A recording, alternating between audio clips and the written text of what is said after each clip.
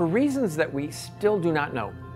Dinosaurs, unlike many other groups, played with the water, but never really adapted themselves for a life in the water, as predators of fish, for example, until Spinosaurus.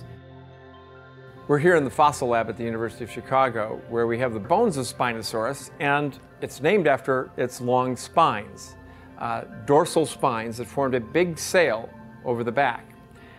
These spines, here's a piece of one of them, stretch up for as much as 7 feet, making it the tallest structure of any dinosaur in the world over its back.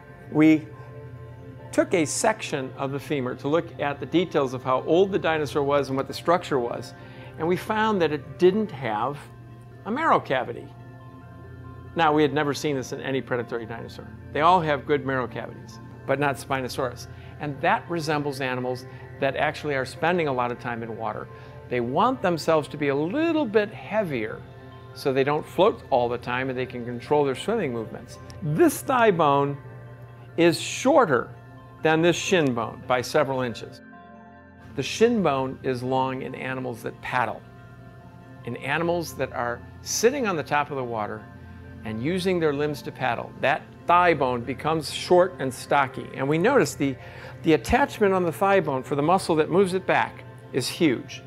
So what we're looking at is an animal that has adapted its hind limb largely for paddling in water. So that was one of the first things that we realized about this dinosaur. It was not a typical land dinosaur with really strong and long limbs for walking. In fact, by the time we took this thigh bone and attached all the bones together and made a digital model, it couldn't stand on 2 feet. It really needed its forelimbs to prop itself. It does top T-Rex as the longest predator. T-Rex, just over 40 feet. Spinosaurus, 50 feet long. You know, the Spinosaurus story is truly unique. It's an international story of scientists getting together, and that it stretches across a century. The first bones were found by a German scientist, Ernst Stromer, in Egypt in the Western Desert. Those bones, which he beautifully described, were destroyed in World War II. And we've been living with more or less a shadow of this dinosaur all of my life as a scientist. A century would pass before, on a desolate cliffside in Morocco, a nomad would uncover the bones of the feet of this dinosaur sticking out. And he would dig those up, and those bones would be taken back to an oasis nearby, where I have worked and other people have worked in the Sahara. We've worked along this cliff line. That was one that escaped us. Those bones would be sold and taken into the fossil market.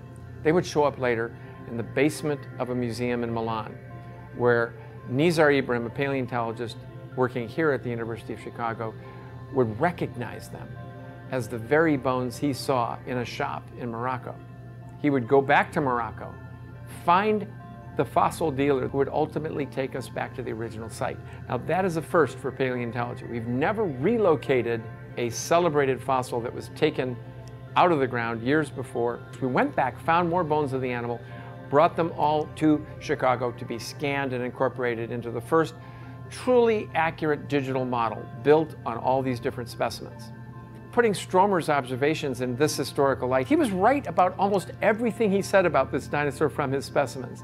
And he is going to be the historical hero of our story.